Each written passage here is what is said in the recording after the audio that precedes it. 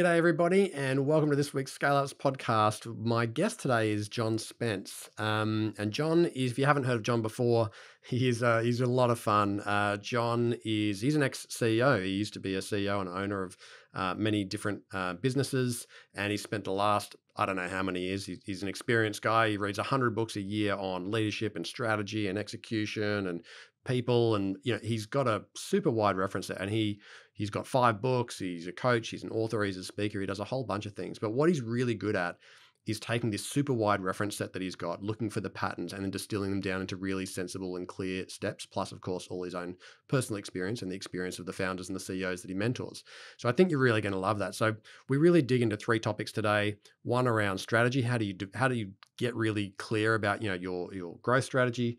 2, what are some of the really key principles that are going to help you execute better? And then 3, how do you lead your people in such a way that you help them get the most out of themselves so they can maximize their contribution to the organization? So I think you're really going to enjoy the breadth in this conversation today. There's absolutely something that you're going to take away. Make sure you listen all the way to the end because right towards the end, John also gives you his personal email address. If you've got questions for him, he is very happy to answer them. Have a great time listening today, and I hope you get lots of value out of it. Thanks a lot. Welcome to the ScaleUps podcast, where each week you get to hear Sean Steele, professional CEO, growth mentor, and advisory board chair, unpack the strategies that successful founders have used to achieve scale in their businesses. Stay tuned as he interviews the entrepreneurs who've made it, learns from industry experts, and follows a group of founders still striving to scale. G'day, everyone, and welcome to the ScaleUps podcast, where we help first-time founders learn the secrets of scaling so they can fulfill the potential of their businesses. Essentially, we want them to make bigger decisions with greater confidence and maximize the impact they can have in the world. I am your host, Sean Steele. I'm not a guest. I was about to call myself a guest. I'm the host today, and you're the guest, John. Yes, start your own show. How do you like that? Welcome, John Spence. How are you today, mate? I'm excellent, man. And you? Mate, I'm fabulous. Really thrilled to have you. For people who may not have come across your work before, John, you are a global top 100 business thinker. I saw you in the growth faculty, and you're doing a workshop there. You're a top 500 leadership development expert. You're a consultant, an educator, a coach, a speaker. You've got 5 books, 5 business and life success books, including awesomely simple, essential business strategies for turning ideas into action, which I have gone and looked at your some of the excellent toolbox stuff that you've got on your website, which I absolutely loved. I know you're guest lecturing at more than 90 colleges around the world, including like MIT and Stanford and Wharton, who clearly have high standards. And most importantly for this podcast, you've owned or been the CEO of at least 6 companies. And so we know your insights come from experience, which of course is really important to this kind of audience. So thank you so much for being with us. Maybe a little bit of context for today.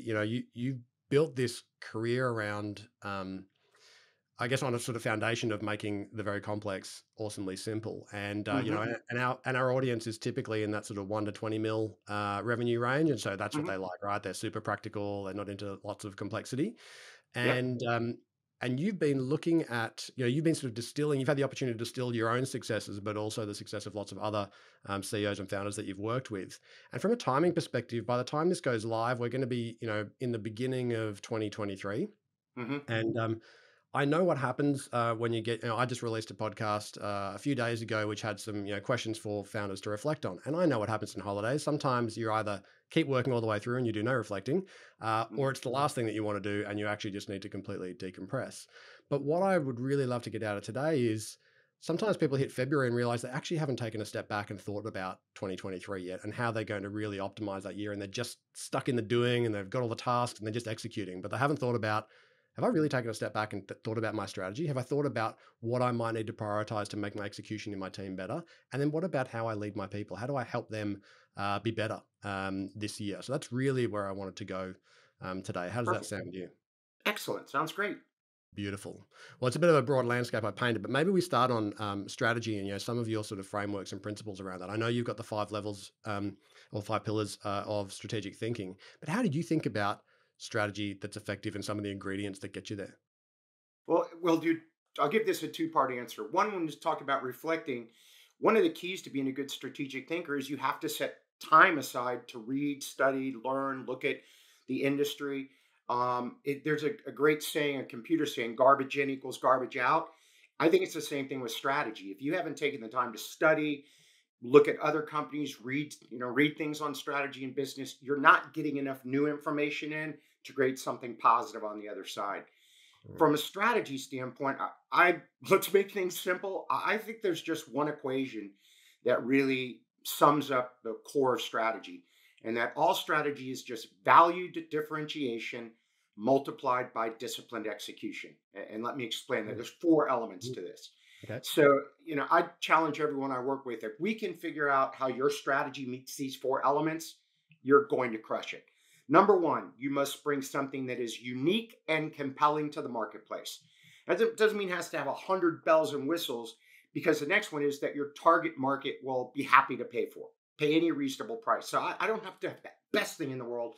I just have something that my customers go, I don't care if it's $5 or 50,000 or 50 million, happy to write a check for that. Number Mm. three, and this one's tough, that is difficult, if not impossible to copy. And then number four is that I can execute with excellence consistently. So let me do those again real quick. Bring something that's unique and compelling, that your target customer is happy to pay for, that is difficult, if not impossible to copy, and that you can consistently execute it with excellence. If you can create a strategy that meets those four criteria, you will stand out dramatically from your competition. Oh, I love that, John. You're speaking my language. When I think about the sort of strategy roadmap that I take clients through, and that I'm currently building a course around, all of those four ingredients are core and central to the way that we take people through it. So I'm really excited that you didn't give me something that I hadn't even thought of, but you've articulated it in a much more simple way than I probably do, There's which I darn love. near nothing I talk about that most people don't know. It's just applying it. I But mean, that's you the you thing, right? said it. When right now, I don't know if we're going to be in a recession in the United States when this Mhm. airs in February 23, somewhere in there. Yeah. But when I went through the global financial crisis the last time, we called it the Great Recession. There was three things I noticed where companies struggled. And I see this all the time with my clients, but during that time, it was especially critical. Number one was the lack of a vivid, compelling, and well communicated vision and strategy for growth. Mm. Maybe the senior team thought about it a little. Maybe they didn't even have that clear. And when I say senior team, this is $1 million company to a $1 billion company. It's all basically the same. The way I look at it, it's just more zeros, but the Mhm. fundamentals of doing a company really, really well don't change dramatically with scale. The fundamentals are still there. So Mhm. number one was lack of a vivid, compelling, and well communicated, underline that 8 times, Mm. vision and strategy for growth. Yeah. Number two was lack of courageous communication. People Mm. knew there were issues. They were going to probably lose some customers, might have to lay somebody off, but they were afraid to sit down and talk, openly and honestly. There was a lack of psychological safety. So people were just quiet and hoped that things got better. Hope is not a strategy. And then the last one, which is the second most important thing that I see in business, is communication is always the biggest issue, no matter what company. Even if there's only one person, Yeah. you're going to have a hard time communicating with your customers. But it's lack of disciplined execution and Mm. accountability. Mhm. It's one thing to have a great strategy. It's a completely different thing to execute it consistently, again, with excellence. Yeah, I couldn't agree more. Yeah, I think about, one of the, had a really interesting guest this year.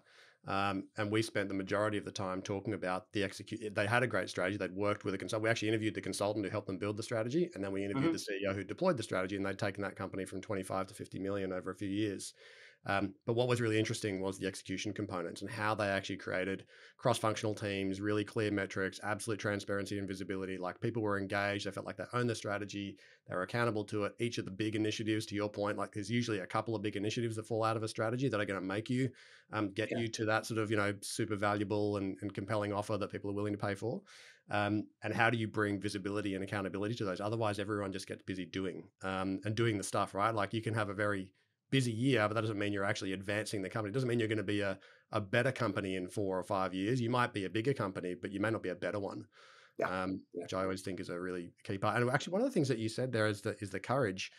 What do you find? Do you find it challenging with some founders to have them let go of some stuff? Because sometimes when you go through a strategy process, right, um, you think I heard from a guy called Jamie Christopherson, who is that consultant. He runs this what he calls the three gods test, which is the three Hindu gods. One which is about essentially the things that are new. One god is about the things that are to be maintained, the things that are working, the things that are special, the secret sauce. And one is actually about the things that you have to let go to create space for the other two. And I find that's really difficult for founders to do because, to your point, it takes courage. You might have started a whole bunch of things, but it's really hard to let go of them because there could be jobs that go with it, there could be teams that go with it, it could be a whole bunch of things. What's your experience and how do you help people get to the letting go part, John? Yeah, I teach them a new word. No. No, we're not going to do that. We're not going to invest in that, because strategy basically gets down to the allocation of scarce resources. Mm, And if you try to be all things to all people, you're nothing to anybody. If you try to implement 27 strategies, you have no strategy. mhm. And years ago, when I was getting ready to teach at one of the top universities, I went back and revisited this. And a couple things that I took away that were sort of epiphanies back then is one of the most important things a great strategic thinker can do is figure out what to say no from for that we're not going to do that anymore. Another one is realizing that even if you're great at it, strategy is still a guess. It's a thoughtful, well-reasoned guess, but nobody knows the future. So you're trying to take those scarce resources and create the best perception of what you believe the future is going to look like, and then be very, very focused about where you spend your time, money, and people. Have a lot of discipline around that, and then take massive execution, massive action around that clear direction. It's really hard for founders, Mm, especially if as the company starts to grow and they have to start delegating things away. I've started a couple of companies. It's like your baby. You want to go here, look after this for me. You're like, no, I'm the one that knows how to do this. mhm, That's another stage where you have to say, no, that's not my area of expertise. That's why I mhm. hired you. You're fantastic at that, John. You handle that. And I have to trust it because you're great. And I've hired the best talent I can. You're going to run out and do a fantastic job on behalf of the company. Mm, yeah, that's really interesting. And so then, and because I think also sometimes when they're smaller, sometimes the big challenge is they can't afford anybody who probably is maybe thinking at a higher level in a certain functional area than them. But there's always an opportunity to add advisors, right? Like you can always get fractional CMOs and CEOs and CFOs and whatever. It's like they don't have to cost a lot of money, but elevating your thinking with somebody who's actually going to bring something to the table so that's all that weight's not on you is a big part of it. But then when you can afford one, the worst thing you could do is to micromanage them and go, okay, let me tell you how we're going to do this strategy. And you're thinking, you just Ain't hired going to work. somebody who's got all the juice right there. Like you give them some room. It's fascinating. I had went to one of my friends' houses last night for dinner. A whole bunch of us. They're all business owners catching up. And I asked them a really interesting question, which I'll ask to you, and you can. I know you're supposed to ask the questions on this, but I'll No, I'll that's ask fine. you, and I'll That's okay. tell you what I said. Then you can tell me. I said, what's been great about the pandemic? And everybody had different answers. A couple of them said, "Now I realize I'm getting more sleep. I'm more effective than I was. I get to spend time with my family." Mine was I've much like our call. I've increased my network worldwide. That now that Mm, I can get on Zoom with somebody, I have advisors and a network and helpers that can give advice from anywhere on the globe just as easily as walking next door and talking to my next door neighbor. The other thing is it's this is a big realization for me. For employers, the world is your talent pool now. It used to be you hired somebody that came into the office every day. I've got one client who's in Vancouver. Their team is spread out all over the world, the Philippines, Egypt, everything. mhm. They hired a team of developers in Egypt for what it would have cost to hire one developer in Yeah. Vancouver. The other side of that coin is for talented people, the world is now your employer. Yeah. If I don't like where I am and I'm not being treated well and I'm not being challenged, Mm. I can go anywhere I want to go. So what's your answer to that? I'm throwing it back. What was great about the pandemic for you? And that's a hard Uh, way to say it, but Yeah, two things for me. One from a personal perspective and one from a business perspective. From a personal perspective, yeah, like you, all of a sudden for myself and my family actually created complete location independence. All the work that I do is location independent, and as a result, I'm actually moving to Europe in 11 months' time with my family. We're like sold the house. The kids are going to be in like boarding school and university in Europe, and so we're changing our world. But I'm still going to be running this business as I do it today. I'm just going to be doing it from a different country. So that's been wonderful for me. But what I've loved about what it's done um, for founders is it has changed. It's like it's disrupted some really normalized mindsets. So it's Yeah. started to make people a bit more open because they've been through something that was so unpredictable. They're like, huh, like it feels like it's been a while. Okay, yes, there's been some recession, okay, GFC and so on. And people who've been around for long enough have seen some disruption, but not many people have had an experience where like it's not even close to being predictable. Like you have absolutely no idea how this is going to play out. And that has, I think, helped people shift some of those really stuck mindsets, like where is my talent pool, like what's my business model, like, okay, how do I understand my industry and where we can play. I think it's really thrown up a lot of balls in the air and people have had the opportunity to catch them in different ways. Yeah, I've been focusing a lot lately. I teach a class on the future of leadership, and we talk about three quotients that I believe it takes to be a great leader in the future: IQ, EQ, and AQ. IQ is not the number, it's competence. Are you Mm, really good at what you do? EQ, obviously, is your emotional quotient, your ability to get along with other people, to mhm, collaborate, which we've now figured out through research, and it's pretty just stands to reason. If you can't get along with other people, no matter how bright you are, it doesn't really matter. So mhm. EQ is actually more important than IQ. If I'm pretty competent and I get along well with people, I Yeah. go a lot further. But the last one is AQ, your adaptability or agility quotient. Mhm. And we just hit on a little bit in strategy. This first step in it, agility or adaptability or AQ, is voracious learning, Mm, constantly trying to spend more time, get more things, learn more things. But number two gets her is voracious unlearning, is what doesn't work anymore. Changing that mental, this might have worked before, but now things mm, have completely changed in the marketplace or with my customer or something. And mm. you have to have, again, the courage to say, even though that's worked for years, it's not going to work anymore. Yeah, that's so true. And I think it's very easy. The bigger a business scales, I notice one of the things that seems to be one of the biggest gaps is often leaders get further away from their customers, and they haven't got into their execution rhythms, built a good feedback mechanism where the leaders are required to chat to a customer every week or have got the right kinds of feedback loops coming back from their team. And so you lose strategic agility super fast when something's going on with your customer base. The decisions they've made are changing, the industry's changing, the drivers are changing, and you're still doing the same old thing. And all of a sudden, you're a year and a half down the line and everybody else is taking your customers and you're wondering why. 'Cause no one's talking to them. You've Um, just hit one of the things that I jump up and down with. I do a pretty fair amount of executive coaching, and one of the first things I want to ask is, how often do you go out to your stores, or how often do you go actually talk to a customer? yeah. And I hear, I've had a lot of CEOs. I don't have time. Like, if you don't have time to talk to them, you're going to have time for bankruptcy. How's that sound, champ? Yeah. I have a question that I know that I don't have time. Well, you're going to have plenty of time on your hands soon. Yeah, true. Um, there's a question I've taught a lot of my clients. I think it's super easy, but it's incredibly powerful, and it's changed many of their companies. Is go to a group of your top customers, the ones you'd like to have lots more of, and then Mm, ask them this simple question: why specifically do you do business with us? What are the mm, top 3 or 4 reasons? If you ask enough of your A clients, that a pattern will emerge. That pattern is basically your brand. mm, And that pattern is what your unique selling proposition is in the marketplace. And when I've had folks that have done that, they look at it and they go, okay, there's 4 things that all of our clients mostly spend money on us for. I'm betting that if your best clients are spending on these 4 things, all your potential clients will likely spend money on the same 3 or 4 things. mm. The ones that have embraced that, here's the interesting thing, Sean, is a lot of them don't want to go out and out and talk to their customers. I'm like, what do you mean? And they're like, oh, we don't have time. Well, that's not going to work so good. Mm-hmm. Yeah, wow, that's so true. So let's say, okay, we've got a founder here. They've gone, John, that's incredibly simple. Okay, I've come up with a reasonable strategy, I think, for sort of the growth of the business. Now I need to execute it. So we're not quite yet at team, but we're thinking, okay, how am I going to sort of plan this execution? What should I be prioritizing? How do I build the right kind of rhythms of accountability? How Mhm. do I get the system of executing in place? How do you think about that? I I have another word I use there is accountability. Basically, Mm, we're going to execute this. So I'm going to take accountability for getting this part of it done. I look at a couple things. The first thing to me is extreme clarity about what we're trying to achieve. There's actually 5 things I think that it takes to create a culture of accountability or disciplined execution. Number one is 100% clarity.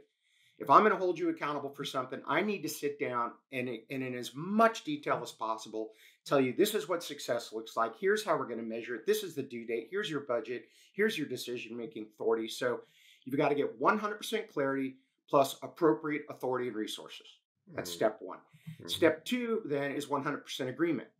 I need the person I'm going to hold accountable to explain back to me, this is what I have to do. This is when it's due, blah, blah, blah, blah, blah, blah. I usually have them write a memo so we can sit down and look at it together. And then now we've got 100% agreement. You know what you're supposed to do. I agree with it. And then I always have them put a sentence or two at the bottom. I believe this is a reasonable goal. I accept 100% accountability. And then we both sign it. It's called an accountability agreement. Number 3 then is track and post. And part of that is And do your you do that? rhythm. When are we going to get Sorry, together? When are our would you do that? one-on-ones? Would that Go be like ahead. a once a year thing? Would that be like typically a once a year activity you would do Oh, with the companies? track and post Yeah, or the the accountability agreement, in terms of the clarity around their goals and what they need to get done and by when. I do it until they've got that project done. So on every project, I'm going to hold somebody accountable. We're going to sit down and do that. Hmm. And then we're going to, get together on a one-on-one, I would hope weekly, to say, how are you doing? Let's check this off. Do you need more resources? Do we have enough people on your team? Hmm. How can I help you? Well, I'll get to this in a second. So let me see if I answer that. If not, we can come back. Hmm. So step 3 then is track and post. And that is your rhythm and using a dashboard or whatever it might be. Most of my clients use red, yellow, green. Green, I'm doing great. I'm meeting all my goals, deadlines. Yellow, I'm shaky. Red, I'm in trouble. Hmm. Just get together every week, say, how you doing? What's going on here? And which comes to level 4, which is the big one, is when someone slips from green to yellow, you don't yell at them, you go help them. Because most people think tracking is going to be punishment. They're tracking because I'm going to miss this, or I'll get in trouble to withhold bonus, or I won't get a raise, or whatever it might be. What you need to teach people is, no, we're all on the same team. We all want to be green. So I want to check in with you constantly so that the minute something slips, we can work together to get you back in green, keep the whole company in green. Hmm. So it's when they start to struggle, step 4 is coach, mentor, train, support. Hmm. Be there on their team, get shoulder to shoulder with them, help them. Then the last one, we're actually 2, I'll go it now. It's 6, 7 levels. I just make this stuff up, so I change numbers all the time. Is celebrate success, deal decisively with mediocrity. If someone is delivering, make a positive reinforcement. Make an example. This is what we're looking for. Bob or Sue has been green all year, doing all that stuff. If the person can't make it, at least everybody knows you tried, that you were coaching and helping and supporting, and you couldn't get them back into yellow or green. They just stayed in red. Then when they leave the company, people at least know. I mean, I've got a favorite Jack Welch quote. I never fired anybody who was surprised. Hmm. So the idea is if there's constant communication about it. You said something, is it once a year? For me, it's every time a project gets going, then Yeah. it's constant check-ins. And from a strategy standpoint, to me, it's a weekly check-in on strategy, a quarterly, at least a half a day where Yeah. you're going over it. And then I'm a big fan for making your strategy as simple as possible. Years ago, when I ran a large company, I got it down to about 8 pages, and we bound it in a red binder. We called it the Red Book, and said, every meeting you come to that we're going to make any decisions, bring the Red Book. And Hmm. before we allocate resources or decide to do something, we're going to go through that and say, does it match our strategy? Does it match our values? Does it align with our purpose? If it doesn't, we're not doing it. Or we have to take the thing apart and build a new one, new Red Book. I really don't. I mean, it's got to be a pretty big deal for us to rip that thing up and start again. Yeah. And that was that thing that kept consistency throughout the entire year. I love that. I think that visibility is being able to communicate it simply is so critical. One of the things I do at the end of my process with my with clients when I'm taking through the strategy process is I give them 2 documents. One, which is a PowerPoint version because they often are doing virtual meetings and whatever, I need to explain it to people, and it might be 7, 8 slides tops. But I also give them a desktop background that people can put on their background. So every single person in the company who's all most of them are working virtually anyway, they can see that entire picture. So from purpose to the brand promises, the brand guarantees, the differentiators, the big bets, the key initiatives, the success metrics of those initiatives, the financial goals, the priorities for this year, like all of that is in one page. So they're always having to come back to that doc. All of it, someone just goes, hang on a second, I'm just going to share screen here. This is what we said we were going to do. And that's not what we're talking about. So it kind of brings that That's a conciseness. I love that. genius idea. Yeah, it's Uh, been great. They seem to really love it. So what about that's awesome. And I think execution's hard, right? Like this is where I don't feel like there's enough kind of courses on execution. Like there's plenty of stuff on strategy and there's lots of stuff around vision and it's like that's great, but you and I both know that when you're a CEO, the money's made and the value's created in execution. Yeah. Like assuming that you've got a great team and you know how to lead them, then actually those rhythms make all the difference. That visibility, that transparency, that accountability. Without, and I love that you're saying one of the most important things is to teach people that actually they're going to feel like someone's got their back. They're going to Yeah. know that because we've been clear about the what, the why, the when up front, and you're responsible for the how. That when if the how's not quite delivering, I'm going to be in your corner because I'm not going to be trying to micromanage you on the other stuff, right? Because I was clear about it up front. We both agreed it. Yeah, I think a lot of people have a hard time with accountability and execution because they don't want to be mean. They don't want to be Mm, seen as, "Did you get this done?" or micromanaging or pushing people. I think when you sit down and get the real clear expectations before there's any problems or anything, sit down. That means what we can do is have the conversation that says, "I think you're a great person. I like you a lot. You're a valuable team member. However, you're not meeting your goals right now. And we all need to meet our goals. So what can I do to help you? How can we get you back in green?" Because mhm, everybody wants the entire company to be in green. So it's not you, it's your mm, behavior. You're yeah, okay. What you're delivering is not okay. yeah, It's not an attack, it's a team. We're yeah, partners to get hmm this to happen. yeah. Separate the person from the behavior. Yeah, absolutely. And so, what about then individuals? How do you think about leadership in the context of how do you help people? I mean, that's obviously one big part of helping people succeed, is right? Is helping them understand what success looks like, which lots of people don't do. Like Yeah. you get job descriptions, which is some gigantic list of tasks. I'm like, that's not what success looks like. That's a Yeah. friggin' that's a list of Yeah. tasks. How many people have looked at that document since you put it together? No one. Yeah. No one, Nobody zero, looks at zilch, that none. document until you ask them to do something that's outside the task list that you just gave them. They're like, "Oh, it's not in my task list." It's like, Give me a break." I only ever build success profiles. They're like 3 pages. One, like, what does success look like for the individual, the purpose of the role, the character. How do we want this person to show up, and who we're looking for. Two is all their lead and lag metrics on what does success look like on a weekly or monthly basis.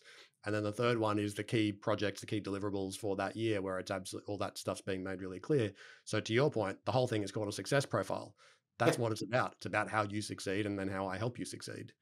But what about from an individual perspective? I know you've got a lot of tools in your toolbox, but how do you think about helping people then get the most out of themselves in the way that you provide support to them?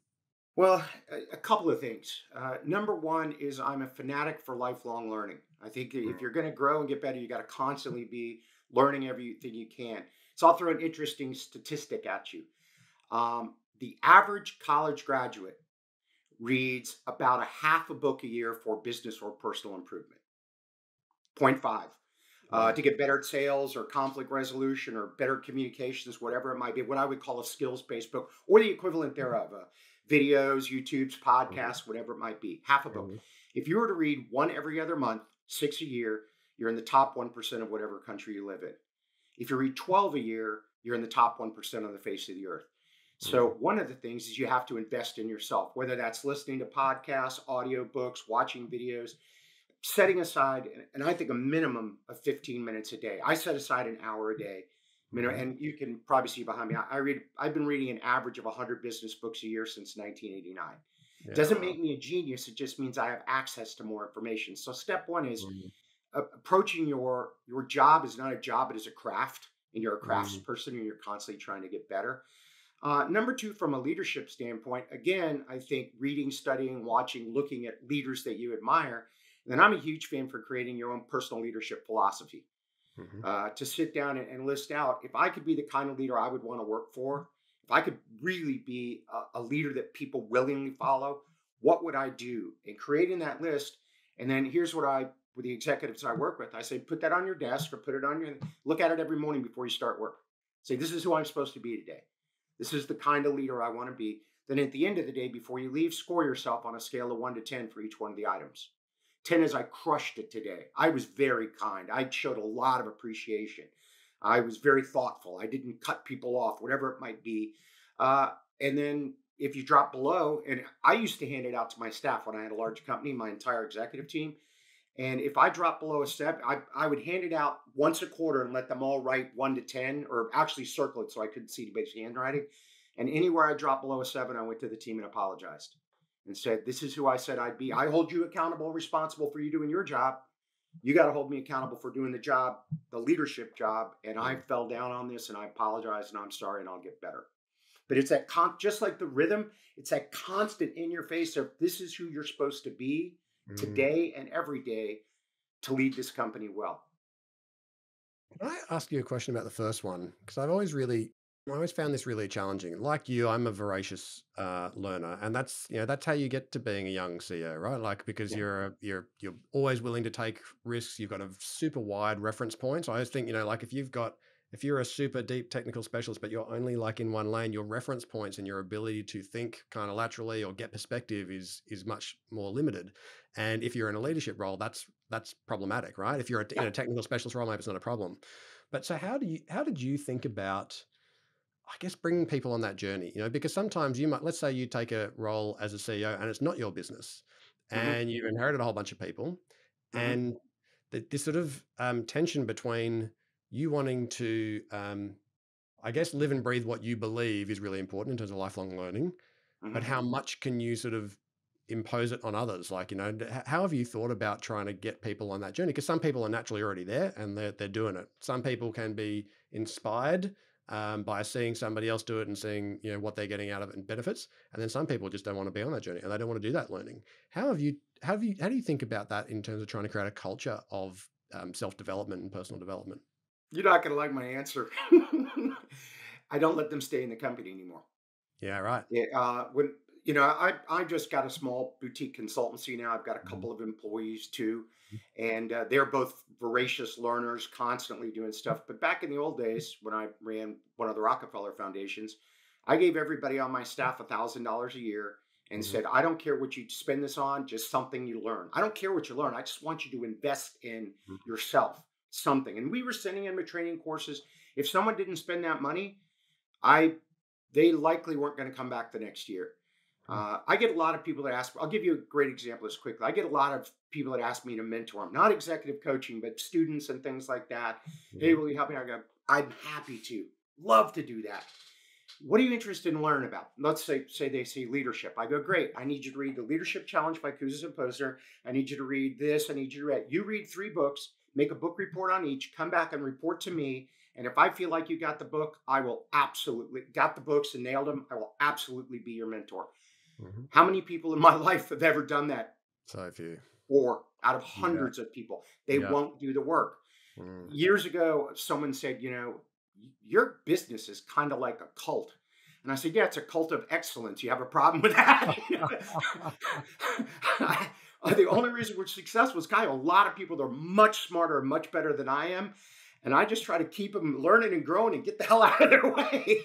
Yeah, geez, that's so interesting. And a note to founders out there, because I know lots of founders, and I've fallen into this trap myself when I thought, yeah, because the natural inclination is like, well, I need to make learning available to people, right? So they get a LinkedIn Learning subscription, or a Pluralsight subscription, or a Skillsoft subscription, or something like that, right? It's just there's gajillions of sort of items, but that's kind of like giving people Spotify with no playlists and no Hmm. recommendations and saying, go.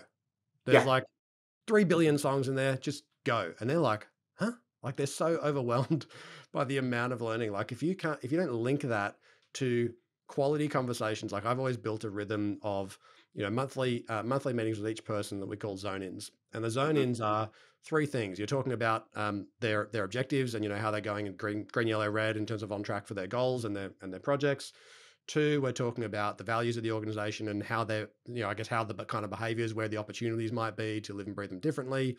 And 3, we're talking about their learning and where their professional development gaps are, so that in every single month, there is a plan for something that's structured, that's going to happen, that's going to help them grow professionally on 2 levels. One, in order to help them be more successful in the stuff that we've agreed that they're going to do.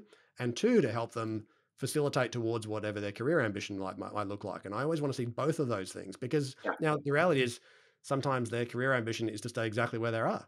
Great. Yeah. No problem. Cool. Well, let's just Great. make sure the learning suits that. We'll just be awesome at doing what you're doing in this job. Let's look at those things that can help you stay there. It's not, I think there's this almost, we've like inflated, uh, as a society, we've sort of inflated this role of the leader, where like that's the most important thing. Everyone needs to be a leader. We all need to be a leader. It's like, I'm pretty sure there's no leader who's ever got anything done without a very wide group of people actually doing the real work. And plenty of people don't want to be the leader. And so let's not put that on a pedestal, but let's still help people be the best they can be in whatever, with whatever context of their goals are available, so that learning becomes relevant and it doesn't become overwhelming and it doesn't not get done at all, because it's too easy, I think, to feel like you can tick the box. I've given them LinkedIn Learning.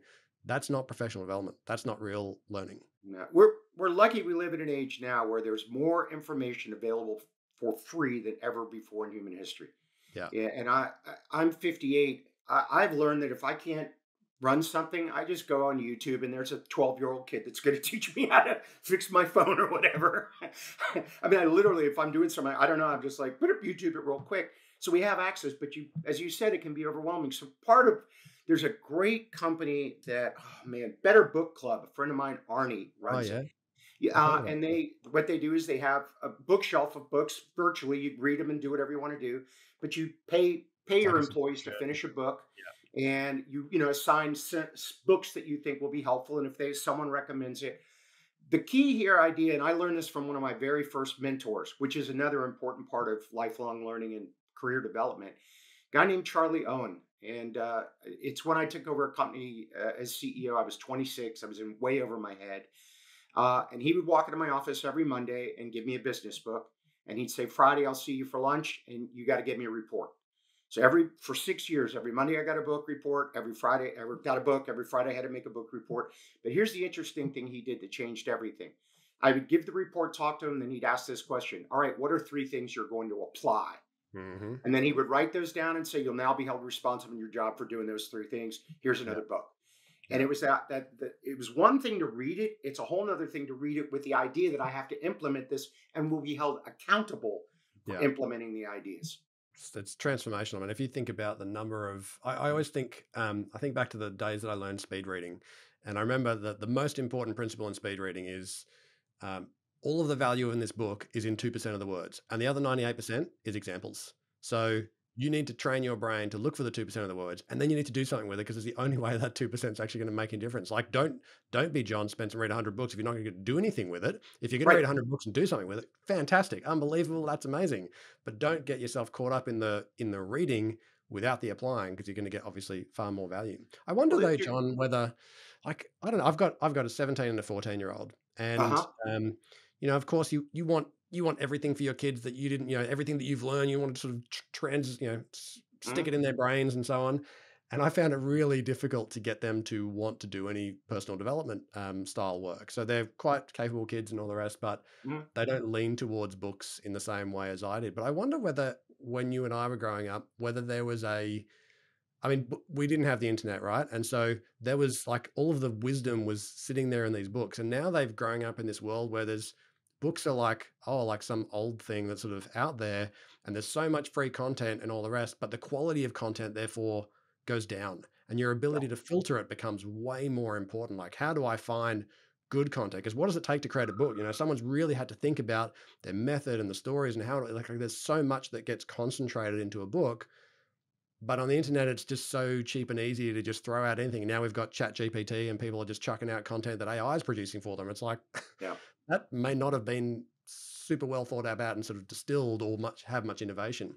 Do you think that's an issue for the current generation in trying to get them hooked into kind of their own learning? Yeah, there's 2 things, and now so I hope no one under the age of 50 is listening to this because I don't want to get in trouble.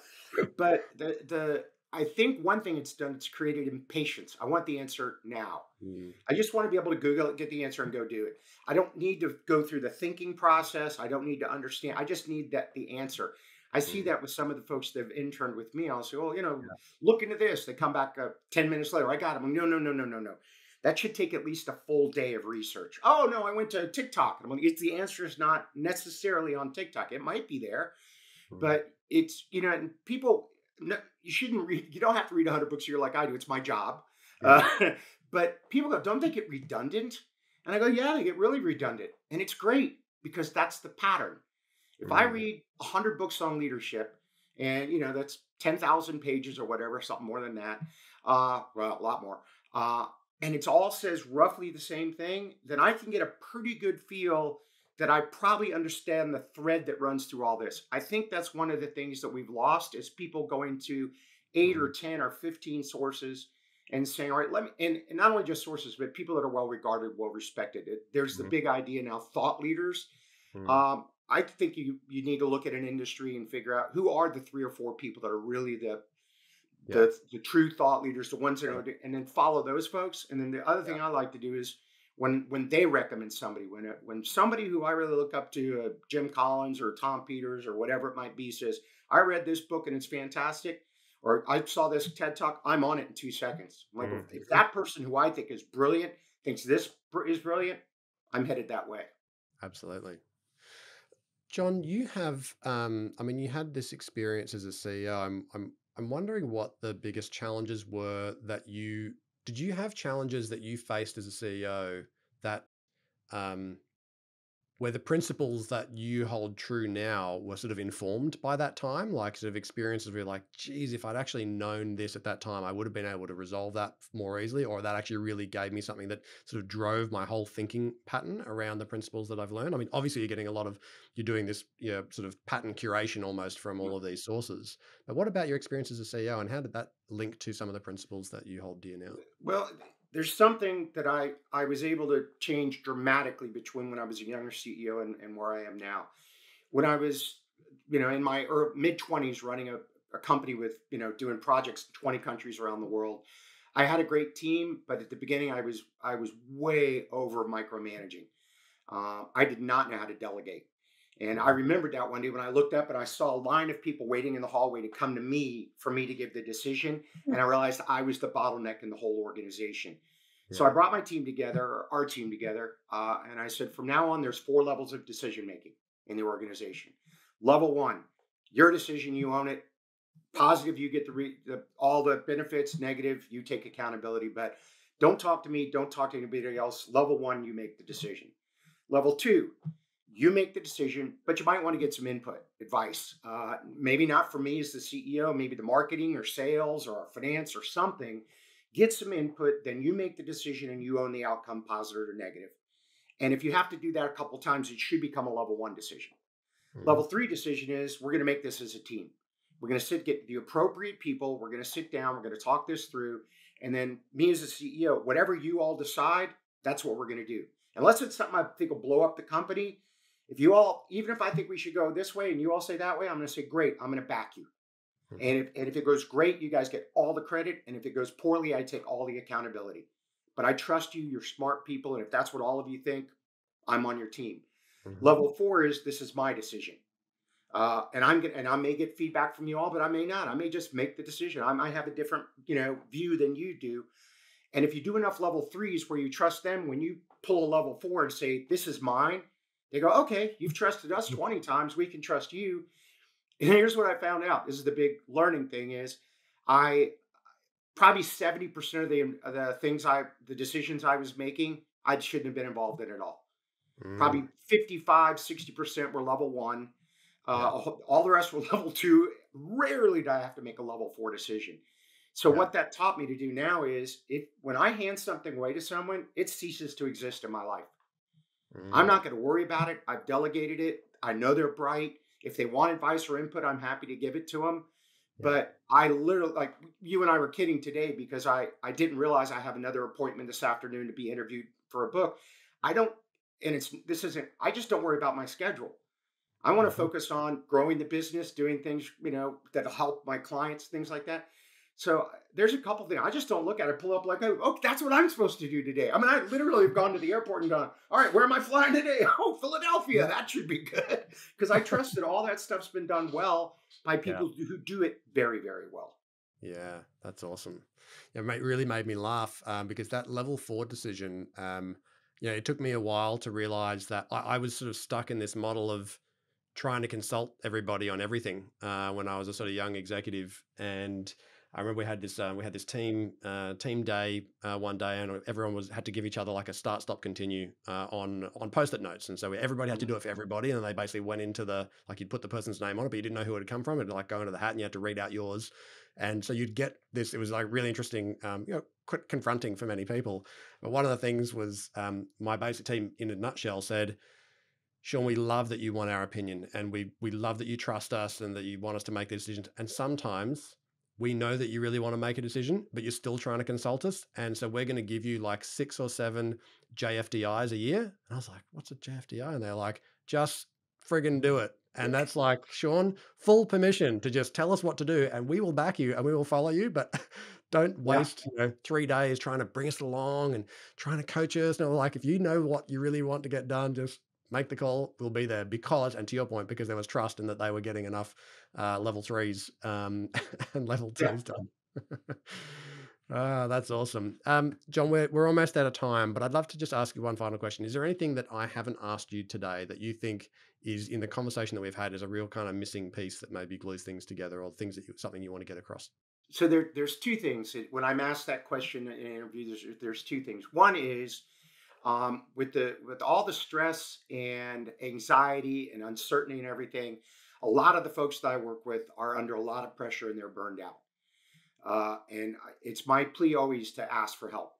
Is Mhm. if you're in over your head, you don't have to do it alone. If you're facing depression or a lot of difficulties, being the leader doesn't mean you're alone, and you don't have to carry the load by yourself. So be courageous enough to be vulnerable and say, I need some help. I don't understand. And if it's bad enough, go get professional help. And I say that because I'm coaching a lot of executives who are under a tremendous amount of pressure. Yeah. And I really want to send that message out of it's okay to ask for help. Number two, I'd like to pass along the most important thing I've ever learned in my life. That's pretty cool, isn't it? Yeah. It's this: you become what you focus on and like the people you surround yourself with. Whatever you think about, whatever you read, you study, learn, whatever you fill your brain with, and whoever you choose to surround yourself with and spend your time with will directly determine your life a decade from now. It's the exact same thing with your business. What your business focuses on, your strategy, your values, your purpose, and the people you surround yourself with in your business will directly determine whether it's successful or not.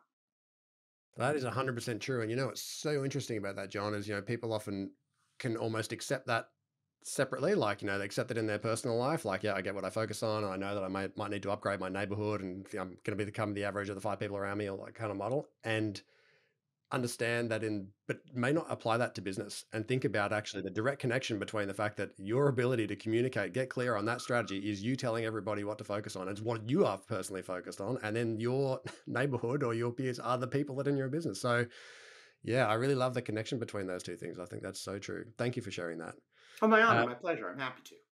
well, John, you have really, distilled a lot of wisdom. I mean, we know we didn't have a lot of time today, but you distilled a lot of wisdom for us today, and I really acknowledge you and thank you for the work that you've done. And I thank you for all of the dedication you've put into reading your 100 books every year, because clearly it's it's given you a significant reference set to be able to then try to make things simple. Is actually not all that easy, because you're looking at so much data and so much input. So I really appreciate the way that you're able to do that, because it really helps people to get their heads around it. Thank For you. people who'd love to hear more or see more or experience more of you, where would you direct them to? My website, johnspence.com. And then if anybody has a question, I say this every time. If you got a question or you want some feedback, you want a book recommendation or something like that, my personal email is john@johnspence.com. And I answer all my own email. And I'm very serious about this too. If you really want some feedback or something quickly, put urgent or important in all caps at the top of the email, and I will stop what I'm doing and read it. And if I don't have the answer, I will find somebody who does, and it may be sending them to you and say, John knows this a lot better than I do. So, you know this as well. Our job as leaders is to be of service. Absolutely. And there's an old Zig Ziglar quote: if you just help enough other people get what they need, you'll get everything you need. I'm a huge proponent of an abundance mentality. Help, help, help, and everything will be fine. I'm with you. Thank you very much, John, and thank you for sharing that. Folks, I really hope you enjoyed the show today. If you got value from John's wisdom today, you could help others gain access to it by subscribing and leaving us a review, because that just helps the podcast get into more hands of more people, hopefully that will be just like you and needing to hear it. Or hit your share button on your phone and send this specific episode to a friend or a colleague who you know would also love it. I don't know whether you realize this, because this only was notified to me by my team about a week ago. In the last 12 months, we actually became one of the top 15% most shared podcasts in the world. Congratulations. Yeah, so that was super exciting. And to me, it's like, that's the most important metric, is the sharing. Because to me, I mean, our purpose is to help founders fulfill the potential of their businesses so they can maximize the impact they can have in the world and the value they can create in the world. And that only happens if we get in the hands of more founders. So thank you, everybody who's really, for audience, for your listening, for your sharing, and that would be an incredible way for you to share John's message. Thank you for your support. You've been listening to the ScaleUps podcast. I'm your host, Sean Steele, and I look forward to speaking with you again next week. Thank you so much, John. Really enjoyed the conversation. My pleasure. G'day everyone, just a couple of quick things before you go. If you have questions that you'd love myself or an upcoming guest to tackle about challenges that you're facing in scaling your business, please just jump straight on the website, scaleupspodcast.com. You can record your message straight from your mobile by hitting the button on the right-hand side of the page, or you can just email them the old-fashioned way, questions@scaleupspodcast.com. And just a quick reminder, nothing we spoke about today constitutes financial or business advice. If you are considering making big decisions in your business, seek out a professional who can look at your situation in detail and make sure you're getting sound, personalized advice. Thanks for listening. Look forward to being back in your podcast feed next week.